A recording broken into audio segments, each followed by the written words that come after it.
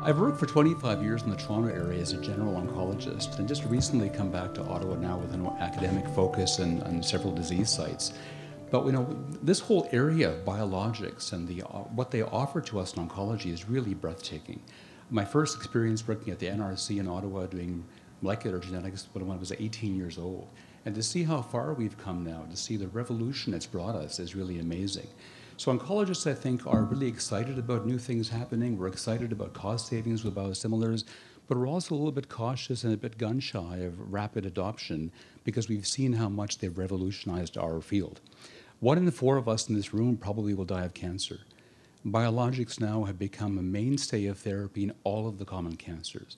In breast cancer, we have people with metastatic stage 4 disease getting trastuzumab, 0 evidence of cancer 10 or 12 years later.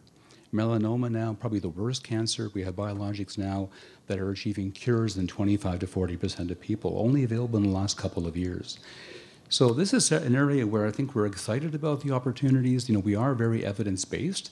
We're used to having a lot of controls over costs because we've always had expensive new toys to deal with since about 91.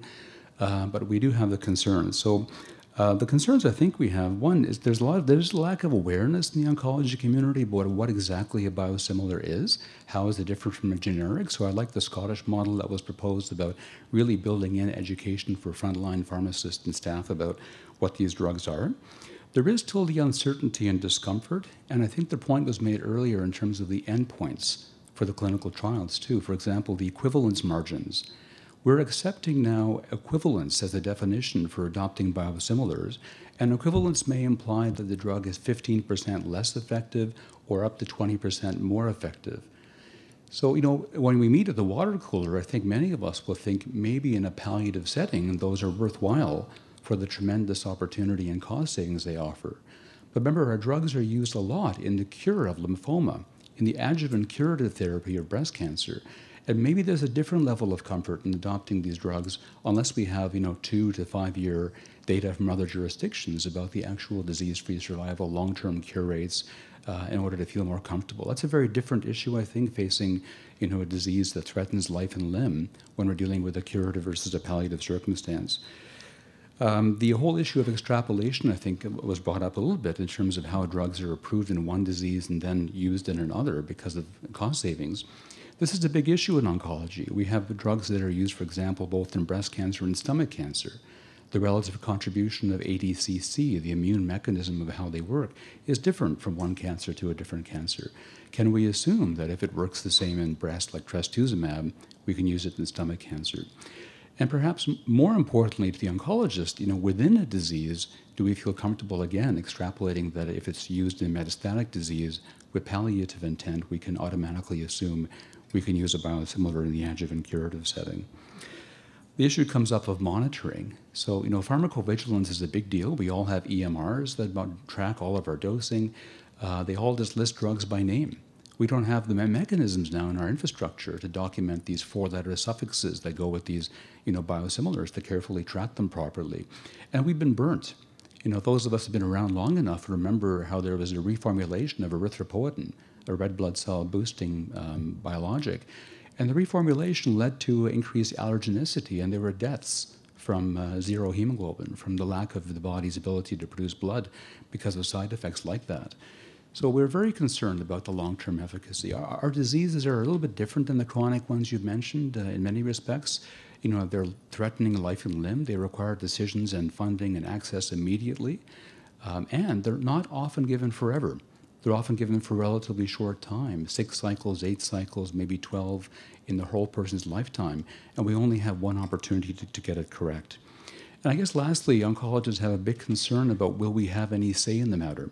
I've been to forums in Europe where we have GI docs, rheumatologists, and the oncologists from Harvard, from previous directors of the European Society of Medical Oncology, they feel the decisions will be made by funding bodies without really any real input from the clinicians or pharmacists in the field.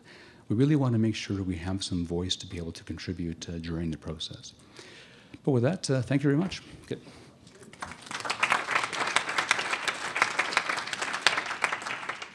So first of all, I think it's really great that we have some folks from other parts of our world to come and share experience, like Laura and others. And I think that's one of the things that for Canada, our adoption and timing of biosimilars is quite different, but we need to sort of learn from others. And biosimilars are very interesting. It is a disruptive technology that you wouldn't think would be disruptive because it should be generally the same. But I see it really as an opportunity. And to pick up on Laura's things, and her framing is, we're seeing the opportunity from doing more with the same or doing more with possibly less. And I think from a public payer perspective, we were constantly challenged with that in trying to optimize how drugs and resources are used as stewards of overall healthcare resources, and I think we all have that responsibility. So a few points is one is I think one perspective that is missing from this panel and table that hasn't been spoken is the Health Canada's role and in how the determination of the no minimal clinically difference and the rigor that goes into the development of a biosimilar and that is very important. And I think because of the missing perspective and really the lack of understanding, I think that is something that we need to better understand. But as we're trying to adopt biosimilars, we do need to consider how all of these are actually integrating into our system. Besides Health Canada, we have the CADIF drug review role, and we haven't seen the biosimilars yet for oncology, but that going through the peak order process.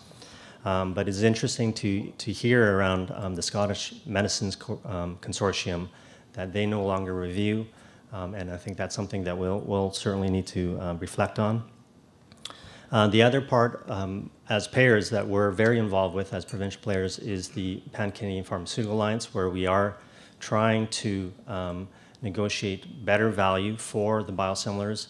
At the same time, we're faced with probably right now 35 plus drugs that are under review or actually under negotiation. So there's a lot of opportunity there, but many of those drugs are also innovator biologic products.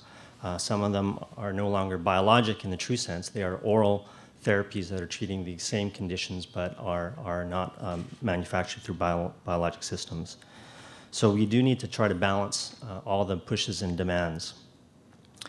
For that, we certainly do appreciate and understand the need to engage with the clinicians and patients and industry on this.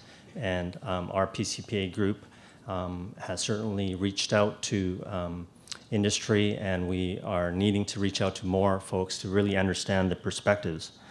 I think one of the things that has come clear to us is that there needs to be really some people are phrasing as shared gains, or the other perspective is really seeing the value and opportunity of biosimilars and what that can mean. In some cases, it could mean expanding coverage of an existing drug where we have restrictions around it. The other could be expanding to new drugs that we're not currently covering.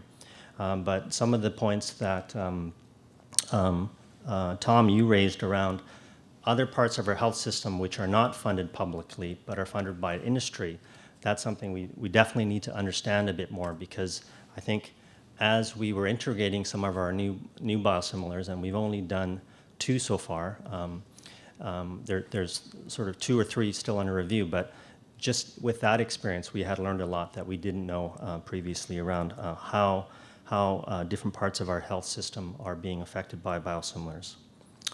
In terms of monitoring, another really important thing that, again, public payers are not as involved with, and it is nice to see that in each jurisdiction there are sort of small groups, and we've had some early interaction also with our local clinicians in British Columbia to also express that desire.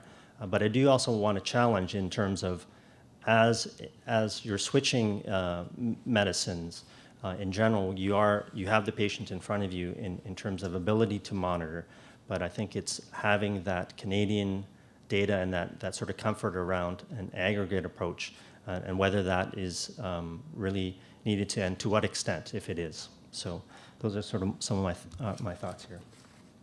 Thanks.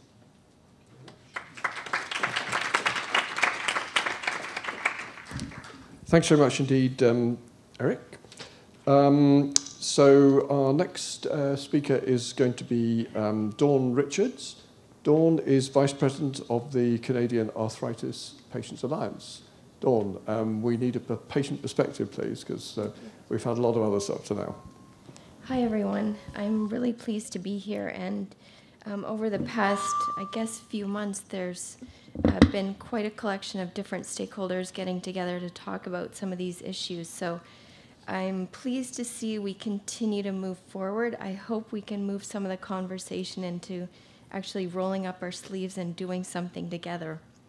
So I do live with rheumatoid arthritis. I am a representative from a patient organization. I realize I don't represent all patient perspectives. But I think one thing that I want to circle back to is that this discussion for patients becomes very highly charged. It becomes something that we feel like is out of our control. When you live with a chronic illness, most of what you live with is outside of your own control. And really, where you want to be is just a productive person in society. So I just want to bring that perspective briefly so that you can think about that. We hear a lot, especially in arthritis, about how much we cost the system, whether that's medications, whether it's the healthcare system itself.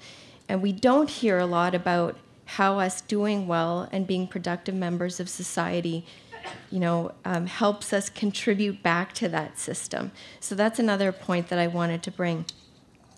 I was really glad to hear from Laura that patients, public members have been part of their consultations. And we've seen that in Canada to date, and I guess I'd just like to highlight that we continue to do that because I think as a collective, we can do a lot more than just as groups in our own little silos. I guess I took the assignment more to heart, and I did focus a little bit more on the NHS Scotland paper, but I think there were some really sound principles there. And I guess the one thing that I sort of missed, though, is really that shared decision-making perspective. I think that the conversation between patient and prescriber is really key, and I think that it should be highlighted in whatever we do here. Different people are going to choose different things. We might all sit here and say, well, no patient's ever going to choose to switch, but you know what? I can't tell you that, right? So I think that dialogue is a really important one.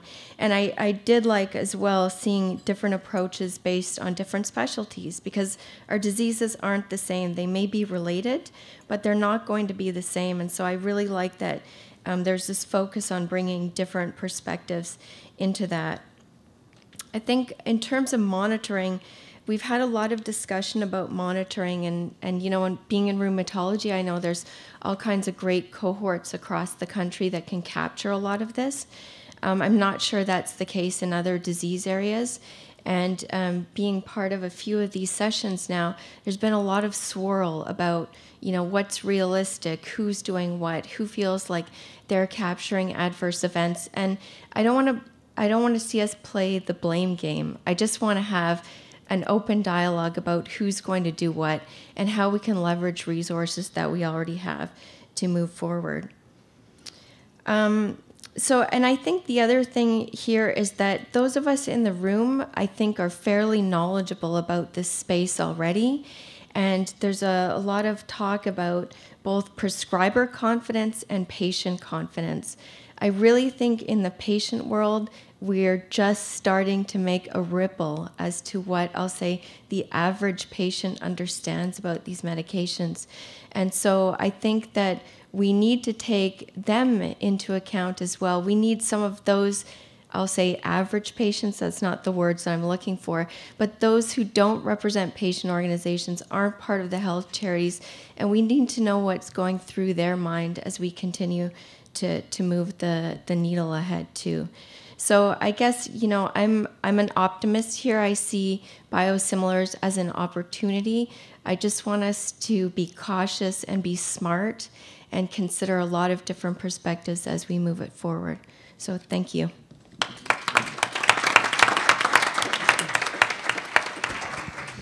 That's great. Thanks very much, Dawn. And now we're going to move on to hear from the people who bring these things to market and give us the opportunity to have these discussions and for patients to be treated at all. So firstly, we're going to hear from Frédéric Lavoie, Vice President of Access and Government Relations in Pfizer. So Frédéric. Thank you, Chris. Good afternoon, everyone. It's a pleasure to be here. Thank you to IHE for organizing, and congratulations to my co-panelists who have all done very interesting remarks. I work for Pfizer. Pfizer is an innovative pharmaceutical company, and we bring innovations in a vast array of therapeutic area, oncology. We bring vaccines, we bring smoking cessation products, really in many, many different therapeutic areas. Our goal is really to make sure that we bring those innovations to add years to patient lives and lives to patient years. Nice, huh? But to be able to continue to bring those innovations to market, like, we are also very conscious and concerned about the sustainability of the environment, to see these innovations being accepted and integrated in patients' lives. So from that perspective, bringing biosimilars on the market as Pfizer, because we brought Inflectra, which is infliximab, was a great opportunity of creating that space and see opportunity for more investments to be made in innovative pharmaceutical products. So I would like to anchor my comments on two principles. The first one is that I think we are interested in seeing a healthy, balanced coexistence of biosimilars and original biologics in the marketplace. And we're also interested to see appropriate, as a second principle, appropriate adoption mechanisms for those biosimilars. And I think with what we've heard from Laura, I think there is healthy practices that we can learn from in order to build those principles into our Canadian system. So the reason why I'm talking about those two principles is supported by some data. I'll give you some facts. Hopefully that will make you reflect. So Inflectra has been in the marketplace for 3 years now. It was approved originally in 2014 after a rigorous review by Health Canada for its quality, its safety, and its efficacy. Originally it was approved in rheumatoid arthritis indications as well as dermatologic indications, and a year ago it was approved in IBD indications as well. So now it's got a full array of indications it's approved for. As Pfizer, before that Hospira, we went through the process that was shortly described in Canada. So after Health Canada review and approval, we went through health technology assessment with our files. We went through Pan-Canadian Pharmaceutical Alliance negotiations. We went to contracting with the different provincial programs. We worked with private payers to ensure this product was accessible. And we went through INES as well in Quebec. And we have a situation where the product is widely reimbursed for naive patients across Canada, across all indications. 3 years later. So today, we have a product called Inflectra that coexists with Remicade. And for every $100 that gets spent on infliximab, there is $99.54 that goes to Remicade, and there's 46 cents that goes to Inflectra. So from that perspective, I think this is far from being a balanced marketplace where both coexist. And although we have naive recognition, and I think again, we're very much in favor from multi-stakeholder approaches, discussions with patients, clinicians, specialists. Like, we also got it very clear from the conversations that we had up to now that in each of these therapeutic areas, there is absolutely a need to reflect on an approach that is disease-specific, that is specialty-specific, and that makes total sense. However, I would argue that we need to incept those appropriate adoption mechanisms to get in a place where there will be sustainability for biosimilars, because with that type of information I just shared with you, I would argue that the signals and the incentives for a private sector company like Pfizer to bring those biosimilars to the marketplace are not extremely positive. Thank you.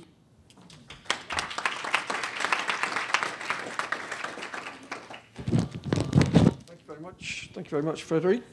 And finally, last but not least, a second industry perspective from Julia Brown. Julia is Vice President, Government Affairs and Market Access in Janssen. Thank you very much, Chris. And thanks, everybody, and to my fellow panelists for the great comments. I am from Janssen, and we are the makers of Remicade. So yes, there's some inherent bias there. We're also part of the Canadian Originator Biologics Coalition, a group of biologics manufacturers who also, very much to Fred's point, believe in a healthy and balanced environment for both originator biologics and biosimilars. And I think are very attached to the idea that that can be achieved in a competitive marketplace, which is what we've already seen in the environment with all of the originator biologics in the first place, that if you allow that competition to manifest itself, good things happen, and the value that goes beyond the treatments themselves emerge and contribute significantly to the patient outcomes that we see in the marketplace. And I think that's incredibly important to note, and specifically when Health Canada has acknowledged that these products are not, in fact, interchangeable. So they very much come to market as a competitor product in the marketplace, not interchangeable with the existing products, and with every opportunity to compete effectively in that marketplace. And so how we get there, I think, is going to be really important, and a few concerns that we have about that for sure. And Fred pointed out the small market share that Inflectra has right now versus Remicade. As some, first of all, difficult cases make bad law, and I think it's rather concerning that Remicade and infliximab, in fact, was the first case study, because I don't think it's the best one to build a framework around, because it is an IV-infused drug. It requires a lot of supports. That is something that has evolved over time and has, again, contributed considerably to the outcomes that we see in patients. I don't think that a payer manipulation of the marketplace is the right way to go. We do need a made-in-Canada model. I will add that to the picture. I think we can learn from other jurisdictions. We have a very unique environment that requires a unique solution.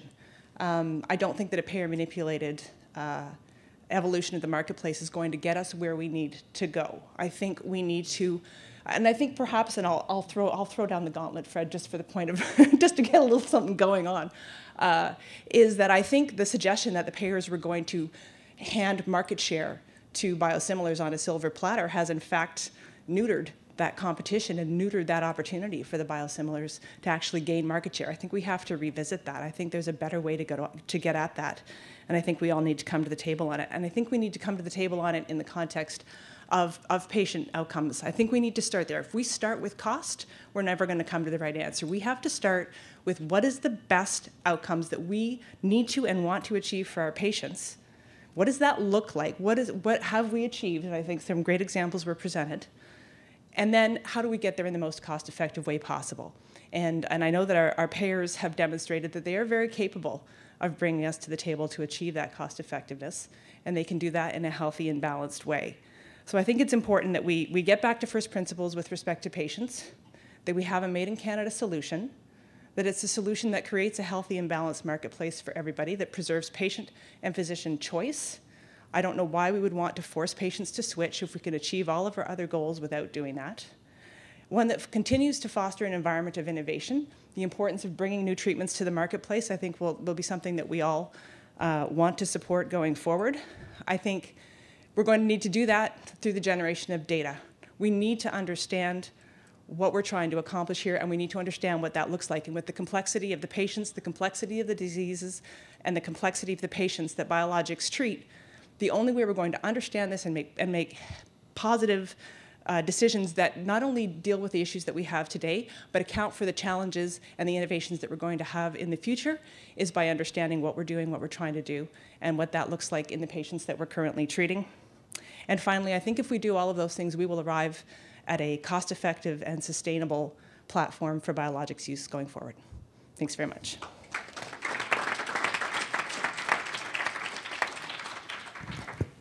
Great, thank you very much. Thank you all very much, particularly for being so disciplined and sticking to time. Sorry, I'm kind of standing behind you, which is a bit rude as a panel, but I think if I stand in front of the loudspeakers, we do seem to get quite a lot of feedback problems, so forgive me for being behind you. So now we can broaden the discussion a little bit. So to some extent, we want to use the expertise of our panel, but we also want to use the expertise and ideas in the wider room. I wonder if we could start this discussion, which we've got a good 40 minutes for, so thanks to everyone.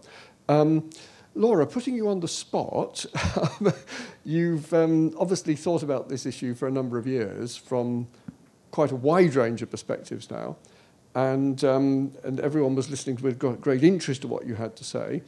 I wonder if you'd just like to spend like 2 or 3, maybe max 5 minutes, just kind of giving us your thoughts on some of the issues that have been raised about the challenges of moving forward on these issues. I'm thinking about things that the points that have been made about the issue of equivalence of the product, the process, the model of care.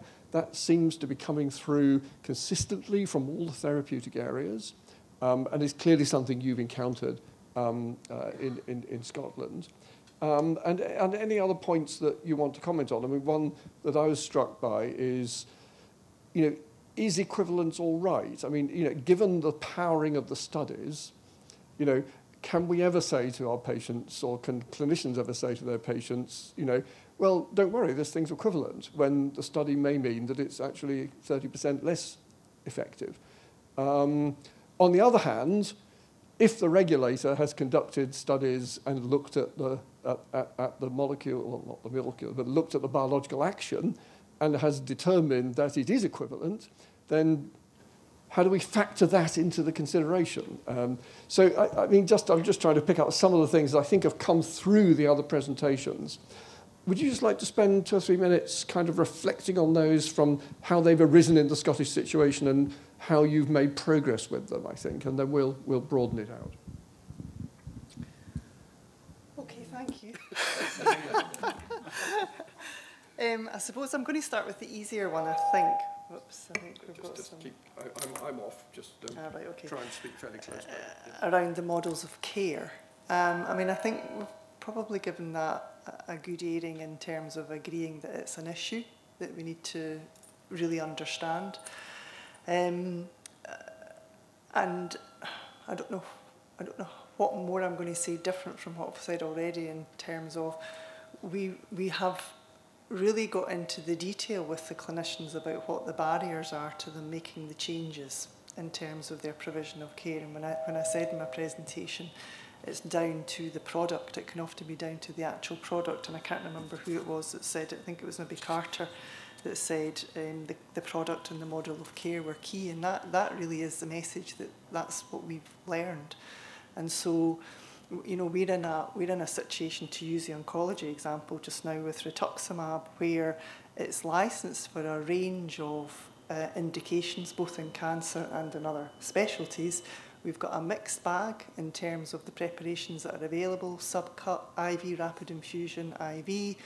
We've got a complete mix within each board and across boards in terms of how it is used. And boards have structured their service around the product, if that makes sense.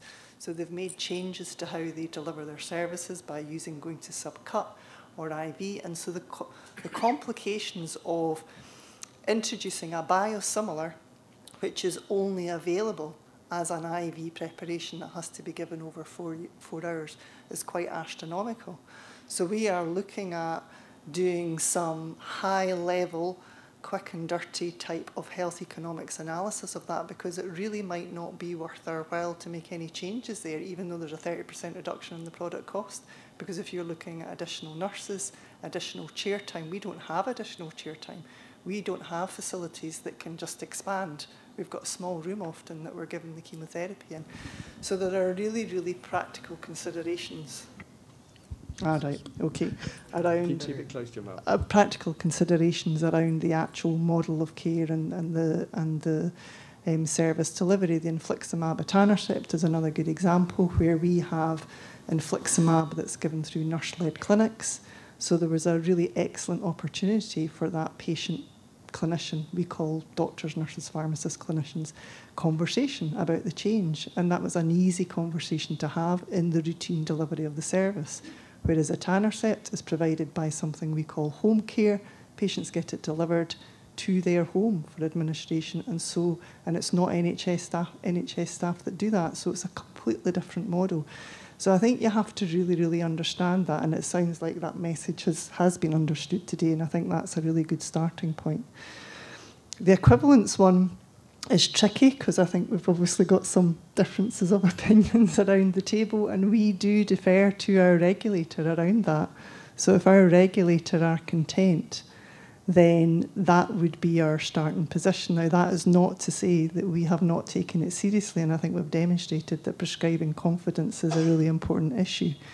In gastroenterology, the work that they've done through their national audit has not shown any differences in terms of outcome or safety concerns, but that does not mean to say that would be the same in other specialties. So, you know, I think you do have to keep focusing on your particular specialty area, and potentially at some point, similarly as we've come along the road in 2 years, in 5 years, we might get some better homogeneity between the specialties, but at this present moment in time, I don't think we have that. Great. Thanks very much, Laura. Any other quick comments from the panel? You've each made sort of specific comments. Any other direct, short comments before we invite questions from the table, from the room more widely? Anyone want to come in? Frédéric? Yeah. I'm going to give you the mic, by the way. No, again, I think from a specialty to specialty standpoint, like there's obviously some variability that need to be accounted for and considered. That being said, like I think when you look at the base of evidence that exists, and there's a lot of information on biosimilars, both in an experimental setting as well as in an observational research setting. And I think, and also what I was struck by is the anecdotal reports from certain physicians in Europe, mainly, who were admittedly completely opposed to biosimilars at a time, and then years later come to talk about their experience with biosimilars and say, I don't see a difference. It's working really well. So I think when you combine these different elements, obviously you're talking about aggregate information. You don't necessarily go by individuals, and there's individual variability that is of interest as well. But when you look at it overall, like there is definitely areas where there is obviously lots of space for utilization of those biosimilars. And I think, even if we let alone that switching concept and we just talk about naive patients, like we're far in Canada from having been making any progress really on the utilization of biosimilars in naive patients. Thanks very much. Carter, I think you want to come in. Yep. So this comes back to the equivalence thing, and that really resonates, and I think probably for Don as well. When a patient's doing well, they don't want to stop doing well. And we participated in the original etanercept studies, and we also participated in the etanercept going from the lyophilized, you have to mix it up twice a week, to the pre-filled syringe. On average, they were equivalent. So the product has been marketed as 50 milligrams once a week, and it's not marketed as the 25 twice a week lyophilized, you have to mix it up, but it's still available. Now, to be clear, in that study, we probably had about 20 patients, and you know what? Some patients didn't do as well when they went to the pre-filled syringe. And guess what? When they went back to the lyophilized, mix it up twice a week, they did better. So there is a significant variation. When you have a product that is effective for an individual, for the patient, they really don't want to give that product up. And in my understanding, the biosimilars sphere is that though we have these ranges that are tighter than they were for generic small molecule products, the biosimilars actually got close to those ranges. They were tighter than what was allowed within the study. So that's pretty cool. We do have our other examples, and most clinicians do. Plaquenil is a medication that's been around for a donkey's age. We use it for rheumatoid arthritis and for lupus, and it's been very effective. And notwithstanding our dependence on methotrexate as a pre-biologic, small molecule product, we still have a significant proportion, at least I do, probably 25% of my patients do very well with a diagnosis of rheumatoid arthritis on Plaquenil. I usually initiate Plaquenil because our experience was in 2003 when the generic became available, 80% of people did very well, sounds like the generic kind of thing, and 10% couldn't tolerate, 10% lost benefit, and when they went back to the original product, they did very well. Thank you very much, Jack. And so you got an inexpensive product, at least in Canada, that's very well tolerated, has minimal toxicity generally compared to almost anything else. And if you start with a generic in that particular issue and the patient doesn't do well and it takes 4 months to work, imagine 4 months to work. At the end of the 4 months, you got to say, I wonder if you were one of those 10%. And if not, if you don't go through that exercise, now you've given up on a product which might have been effective for a patient at low cost and low adversity. So we have to be always thinking of the patient. And what they have in my practice, patients actually would pay for that product, even if they were funded in Ontario as a over 65, they would usually pay it. And then I would say, at 6 months, we're going to change. We're going to go on the generic and see how you do, and 80% of the time you'll be good. And that's good. Everyone's fine. Because the outcome is the issue, not the product. It's the outcome. And then the few people that did have an adversity, we could always go back to the innovative product, as it were. And that was always a very patient-centered program or approach that we had. Unfortunately, we don't really have that for what Thomas was speaking about. Sometimes when you present a person with a molecule in the biologic sphere and then try and present the other nature, you might have problems. Now, the studies have suggested that you can go back and forth and back, and it's not such a problem. But as Thomas demonstrated in his study, the studies that he showed, that there is some complications in the real world. Laura, can I just go via Tom to you? Tom, what would your what would you do if you were running the world? How would you set it up? If I was running the world, so I need to go firstly from the position that I think cost containment is important, and that a survivable healthcare system that's delivered to the maximal number of people needs to concentrate on cost containment. I think when it comes to these thoughts around how close is close enough and positioning of what are you willing to tolerate, it's very situationally specific. It is very hard for me to argue about efficacy of a naive biosimilar if I'm happy to tell my patient that adalimumab and infliximab are the same. And so to know that I have a biologically equivalent molecule, to argue that there's any nuance of difference for the naive patient is sort of not very sincere. The corollary also is that I'm working within an environment with multiple agents, and so I'd have the same approach. If this doesn't work because we rapidly become sensitized, then I'll be more cautious with the second agent, etc. It's different if I'm sitting there thinking about changing and there is no universal response. If I am a patient who is married with children, who is finally back in the workplace, who had 10 years off trying to get control, this is my third anti-TNF, and now I've been there making money for 6 years and I'm great, I'm not willing to tolerate any margin of difference that's not 0.1% as a risk because I have nowhere else to go. I'm sitting there, I didn't have very bad disease, I got over it very nicely, it's my first anti-TNF, this is going to sort of make a reasonable, huge contribution to my position in society, helping to contain costs.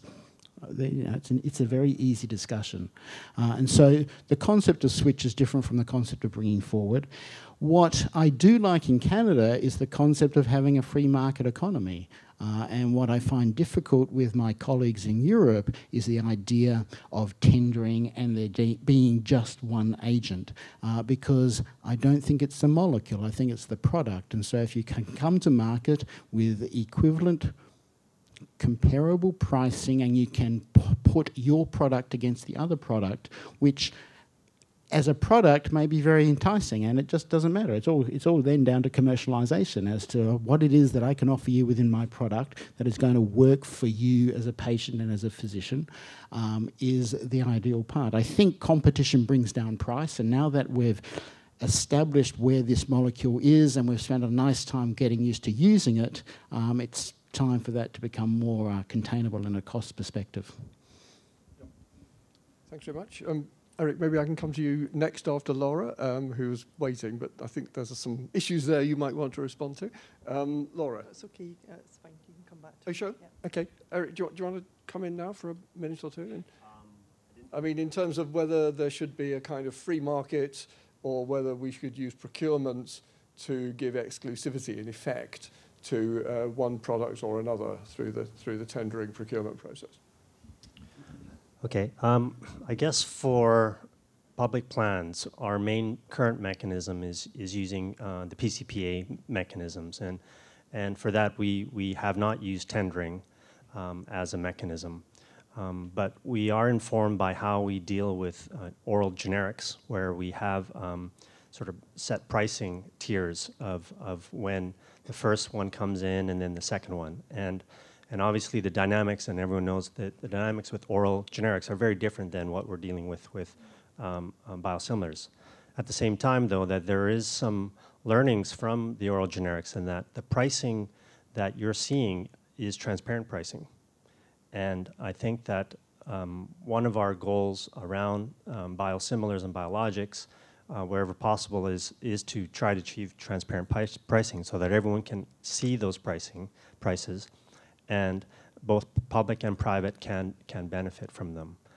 So if we are trying to ensure that I guess the playing field is level, I think that is one area where I think the innovator company does struggle with, because of their implications of transparent pricing in Canada may have impacts in other markets outside of Canada. But I think that in terms of how we are trying to approach this in general, I think it does require that overall system review. And like I said earlier, I think we are, I guess, finding out how much of our system is perhaps dependent on manufacturer-funded services that we weren't before, and I think that's something we definitely need to kind of look at and reassess, because I think that if it is a service that is benefiting patients, how much of it should be sort of public, private, and manufacturer versus other health system funded. So I think those are important things to look at. Thanks very much, Eric. So questions or comments? They don't have to be questions to the panel. Anyone got issues? Yes, please, at the front.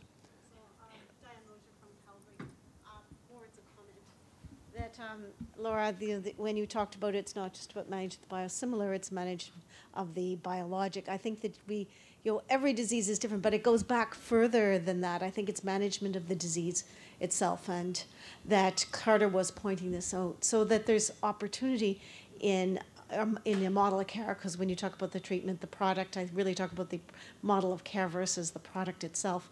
And so when we talk about a model of care, and we look at methotrexate is not used perhaps appropriately by all rheumatologists in this country, nor are the patients actually taking it, because they go to their pharmacy and they're told, oh, they're putting you on this chemotherapy, and it's going to, you can't take with this, you can't break pregnant, you have to flush the toilet twice. Who's going to take a medication like that?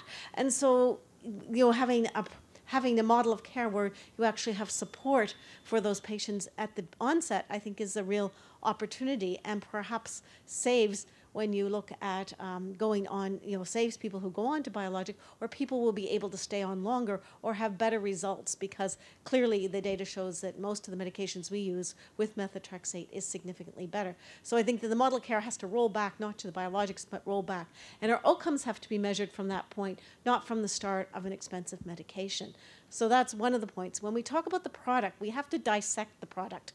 So, in the product that is available today, well, some of it's about reimbursement. So, maybe that's something that we can actually come to some agreement about how you do that in a more facilitated way than how we're doing it at the present time. Some of it's about reimbursement some of it is about the drug being provided for free so we can start it soon enough. Some of it's about the education and follow-up and adherence. So what are those important, or the infusion? So what are those really important pieces that are in that product that we need? What are the pieces that we don't need or that we can do differently? So I think those are all the discussions that we really need to have, versus you're providing the whole of the product or you're not. Who can deliver it, where, and how do we work in partnership together to do all of that? Thank you. Thanks. Laura. Yep, okay. Here we go. Can I come back on that point? I completely agree with what you're saying, and what's flushed out of the work and the rheumatology perspective is exactly the point that you've made. So I didn't have a chance to present it today, but we've developed a improvement plan for rheumatology around the whole care of the patient, and we've been looking very carefully at the Swedish registry model. I don't know if you're familiar with that, which has the patient-reported outcome measures, kind of similar to what you were talking about, Carter. And we've applied for funding to try and test that in Scotland. So I completely agree with what you're saying, and your point about methotrexate effectiveness versus biologicals is absolutely the view of our clinical lead rheumatologist. Any other points? Yes. Thanks. So can you say who you are before you start? Yeah. Sure. Louise Binder, I'm from Save Your Skin Foundation.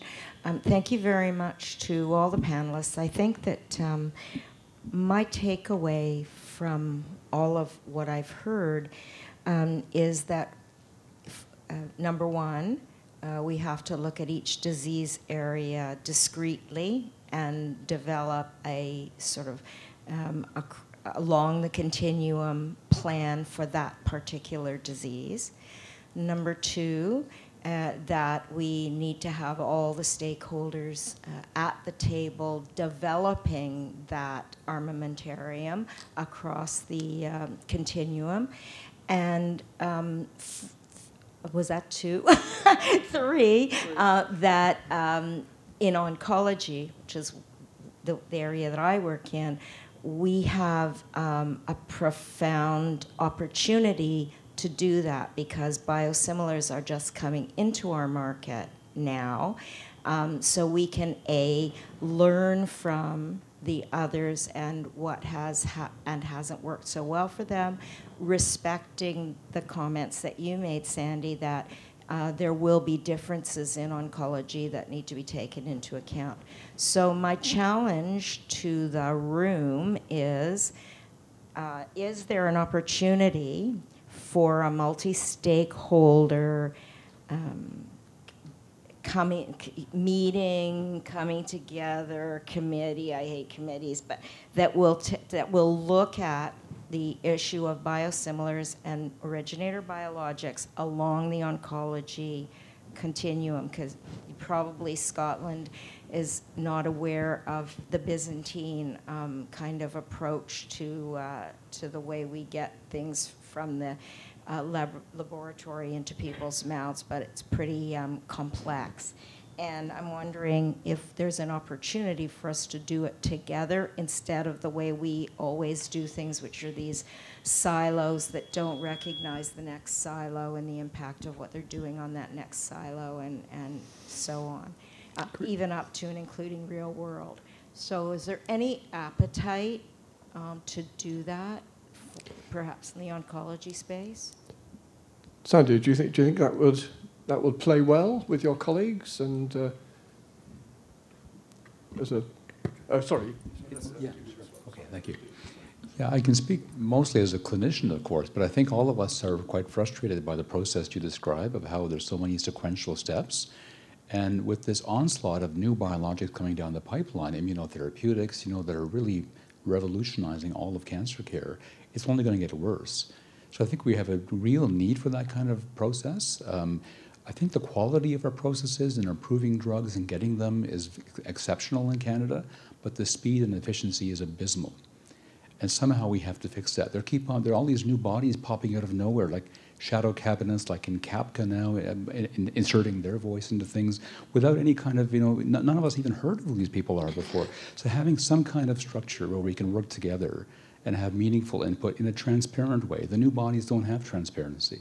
How do we raise our voices and we all want to save money. I mean, we heard about the product versus the price, but I think we're so desperate just to get the dollars now that I think it's all about the cost, frankly. It's all about the silo for the pharma costs for the drug. And I don't think anyone really cares about the rest of the product in the cancer system. It's what can we save for every penny.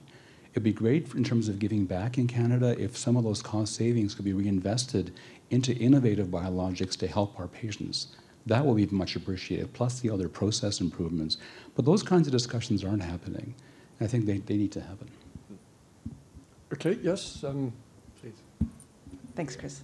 Yeah, I would build on that, and I agree with you, Louise. I think the lesson we've learned in the immunology space is that we do need to take that step back and assess what the best way forward is. I think decisions have been made in the immunology space that aren't bearing out and that aren't working.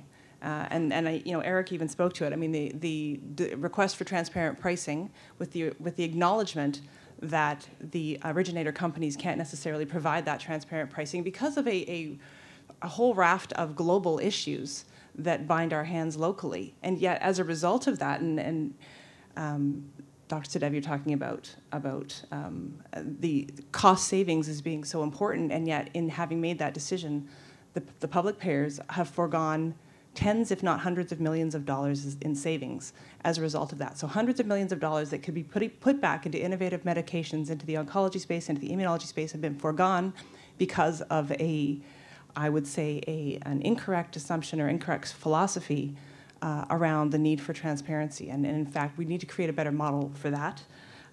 We need to, Eric also mentioned that there was a lack of awareness around the importance of patient support programs. There are, again, hundreds of millions of dollars that are put into patient support programs across the whole industry, from all members of industry, to ensure that patients get the medications that they need, that they are adherent, that they have that durability. And if we don't understand how that works and the important role that plays, then we're not making the appropriate decisions in terms of how we're moving forward in these spaces. Okay, thanks. Any other? Yes, there's a point here, please. Hi, it's Gail Atara. I'm with the Gastrointestinal Society. Part of the concerns that our patient community has is that there are so few biologic agents that are available to IBD, and whereas in RA there might be 10 or more biologic agents, and so our real concern is that we are treated differently by every therapeutic area, even between Crohn's and colitis within the inflammatory bowel disease community, so that we can really drill down and make it a patient-centric approach, because the patients have challenges in all these things. Many of those patients have gone and waited a long time. This might be the only agent that they can have, and for those individuals to be switched is really detrimental for a lot of reasons. And so, earlier what Thomas was saying was really resonating with me, because obviously I deal more with the adult side of IBD, but it's intense. And so I'm really nervous of any kind of blanket policy that would be in place that we all have to come on board and get on the bandwagon. That said, I have no issue, because the physicians who counsel us have no issue with starting naive patients. So I think primarily it's the switch. We've seen problems even switching in small molecules in our GI population where there's issues. And so switching these complex molecules is really a challenge. So I really urge caution in any kind of blanket policy that will cover all disease areas.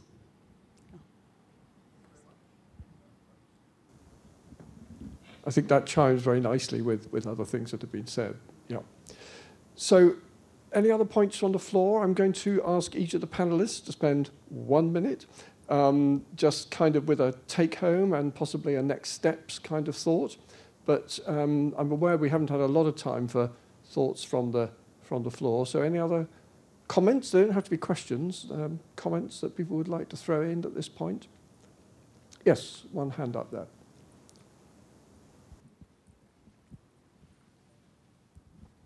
Thank you. Denis de Blois, University of Montreal, Faculty of Pharmacy. I think we're all here in this room today because the need for cost containment meets the principle of precaution. Maybe 25 years from now, we'll have learned enough about biosimilars and biologicals in general to feel more confident about their use in specific areas and context dependent. Now, I gather that plus or minus 15% of confidence in defining equivalence or similarity, it really equates to 30% difference possibly between two drugs. So we're with post-marketing surveillance, we could accumulate data to reduce that uncertainty, is there a way to accelerate this? Is there a model that would be applicable to every disease, or is it necessarily context dependent, depending on the indications? Is there something we could do and fund to accelerate this closing of the knowledge gap?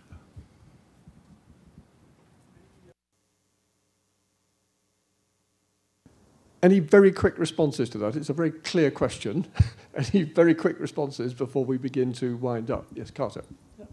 I'll just reiterate what we said earlier and what Diane Mosher said as well, is that I think with the availability of these very excellent medications for a proportion of our population comes a mandate to monitor them. And that should be inherent in how we care for our patients. I think evidence-based medicine in the real world, clinical effectiveness and adversity has to be measured in the real world in a systematic approach. The paper-based chart, it wasn't possible, but I think now with EMRs they can be, and I think that we can satisfy your demand that we begin that process. That has to be seen as a priority. I think you don't necessarily have to do it at the beginning with every group. You have to find the willing.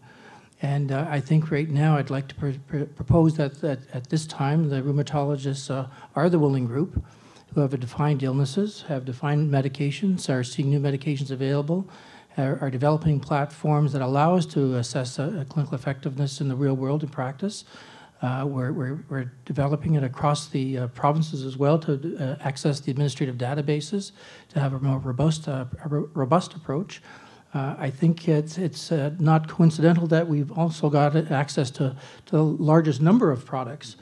So with that, I think comes a responsibility, and I think I'd like to suggest that the rheumatology community does take that responsibly and looks to the support of the system as a whole. I'm talking about the healthcare system, wherein we develop positive outcomes based on models of care that Diane and I both support and our members support, that can be supported effectively by the healthcare system instead of hitting ourselves hitting our head against the wall in a system that recognizes the value but doesn't value it. Yes. And I think the important word there, Carter, is systems change. We need to have a system which embraces this. At the moment, the very question you're asking is classed as research, which means everyone must be consented. In pediatrics, it means they must be Health Canada monitored, and the costs associated with that for what is purely observational design are complete barriers to this ever happening. I mean, there has to be a broad-based systems approach within our universal healthcare system that real-life data and clinical effectiveness is just out for business. This is just normal day business. This is not something special that we do in our spare time. Very interesting point. Thanks. Sorry, the lady from the Cancer Foundation, I think. Thanks. A quickie, please. You obviously don't know me if you're calling me a lady. I'm all about what you're talking about. I mean, this whole conference says it's about real-world evidence as well as theory. But I'm a little bit worried about the suggestions that are being made that, like, let's just go with the willing and all that stuff. And the reason I say that is because it seems to be the Canadian way, that we kind of back into everything without having done the analysis at the front so that we don't end up with garbage in and garbage out.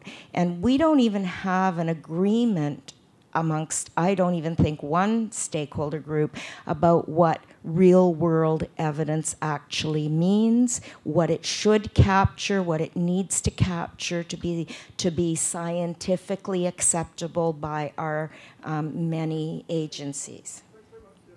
Good point. So how do we make progress? I just want to respond that what we're talking about, what I'm referring to, is the current presence of the same kind of systems you're talking about. These are peer-reviewed granting research projects that are receiving external funding as well. using physicians who have agreed to participate. So if one waits for everyone to agree to do something, you'll never get anywhere. And what you're looking for, I believe, is beacon sites type approach, where you then assess it. And by having EMRs that are accessible for these purposes of research, then you can look to see what the generalizability are. So there are models, I think, that are appropriate, and it's that fashion that's going to be going to give us an advantage. So I do disagree with you that there is nothing that allows us to move forward, because these projects are going forward, are producing manuscripts that are peer-reviewed and are shown to be effective. So I think there is opportunity there for us. That's great, thanks. Yeah, I think there's a tension, isn't there, between massive methodological issues and questions remaining to be resolved in real-world evidence design and the like, but also there are simple approaches which can cut through that and make progress. And for example, in Europe, in Italy, most drugs are approved by the payer on condition of outcomes monitoring and review at 2 or 3 or 4 years on the basis of real-world outcomes. It's limited, it's imperfect, but it's a step in that direction. So I think there's a tension there, if I offer a comment. I'm aware that we're moving towards our tea break. But before we do that, I would really like to, we got such a brilliant set of people on the panel, and they've given us a lot of thoughts already. Could I ask you each, and I'm going to kind of go the other way down you this time, finishing with you, Laura. Could I ask you each to literally 1 minute absolute max, 30 seconds preferable, final thoughts, a final point, issues that could actually be used to make progress on this, and cut through some of this and go ahead. Okay, 30 thanks, seconds, Chris. starting now. 30 seconds starting now. Okay, I think we're all here today and we're having this conversation, and it's a complicated conversation because what we have isn't working. And I think, to Louise's point, we could step back, reassess based on what we've learned so far, figure out what a better way to move forward is, and we do that collaboratively. I think everybody is quite prepared to come to the table to work together to solve this problem, and I do think that all of that is very much rooted in evidence generation, and we need a robust and rigorous data collection and evidence generation platform on which to make better decisions moving forward. Perfect. 30 seconds. So I'll go back to my anchor, which is coexistence of both biosimilars and original biologics together in the marketplace. I think I heard the word choice. I heard the word competition is good. And I would venture to say that currently, as we have our system, we don't have a place where we favor choice and competition in a way that's valuable to make that coexistence possible. And I also disagree with tender process, and winner take all is not a policy that is necessarily sustainable in such areas as biosimilars. However, originator keeps all is not either sustainable from my perspective. Thanks very much. Dawn, you have a minute because we haven't had enough from patients. Oh, all right. So, I'd like to echo what Louise and Gail said, that I don't want to see a blanket policy. All patients, all diseases are different. And that doesn't mean this has to blow up into a big complex process. There are some guiding principles amongst things that I think will shake out to be the same. But there are some areas where there are real differences, and I'd like to make sure that that's taken into consideration. Again, to Louise's point about real-world evidence, there are some opportunities like those that Carter was talking about that can be leveraged. There are long observational cohorts that can be leveraged, and we can start collecting different information. I can't speak to all disease areas, but again, instead of recreate the wheel, what do we have that we can that we can leverage right now? I think that's really important. Again, just to echo, I think all stakeholders need to be part of this. I've been part of a couple meetings in the past month where there's been some different stakeholders, so I think everybody needs to be in the same room so that they can understand where the others are coming from. Lastly, as patients, we're not immune to the fact that we cost the system and that these costs are becoming out of control. So, I think Laura made a comment about sometimes patients can be more pragmatic. We're not standing there demanding the most expensive medications all the time. But do just take into account the emotionally chargedness of those conversations, especially when people are pointed to make a switch, for example, because of only economic purposes. Just put yourself in those shoes and think about what that means. Think about, a lot of people go back to the worst place they've ever been in their disease. And quite honestly, in rheumatology, that's in a hospital ward for months at a time.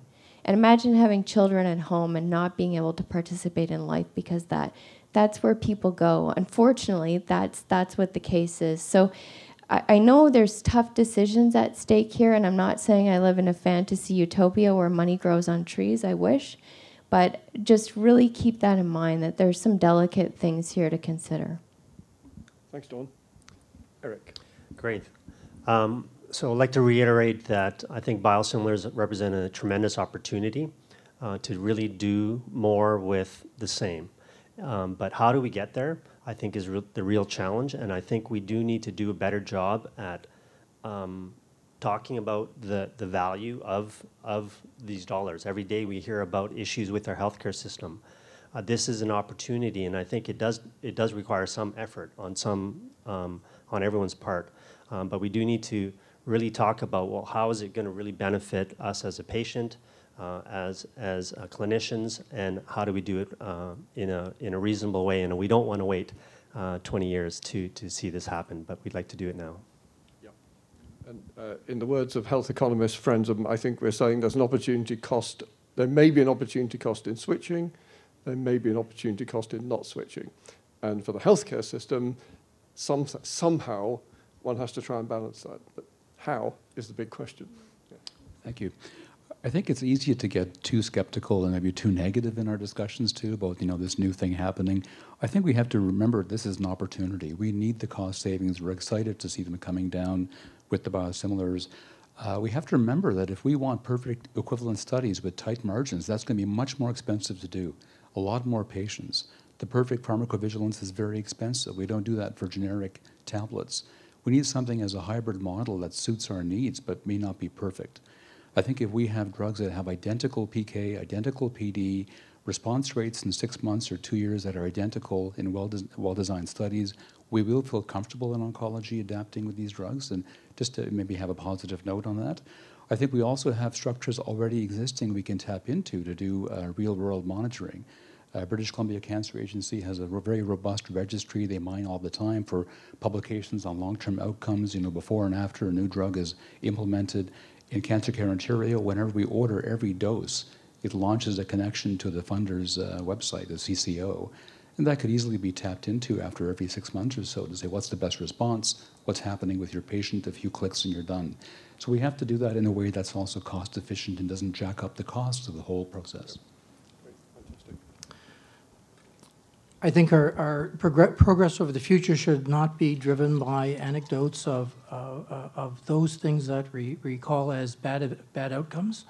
It should be driven by real-world experience, collected in a acceptable fashion through a standardized method, as unintrusive as possible, to be as inclusive as possible. And I think that should begin at the diagnosis, so that we really learn how a product, where it fits in the armamentarium, not at any particular point in armamentarium, but through the whole life cycle of that illness, especially in chronic disease. And that should be our ask and our demand. Thank you. So I'll take my opportunity to rule the world again.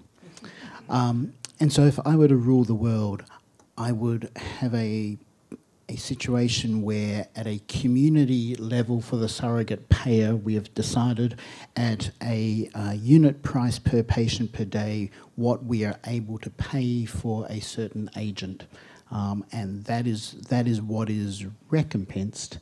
And whoever wants to come to that market to provide that product is there in a competitive market. I think in GI, with 2 anti-TNF agents, we've had a beautiful example of how a competitive market benefits everyone.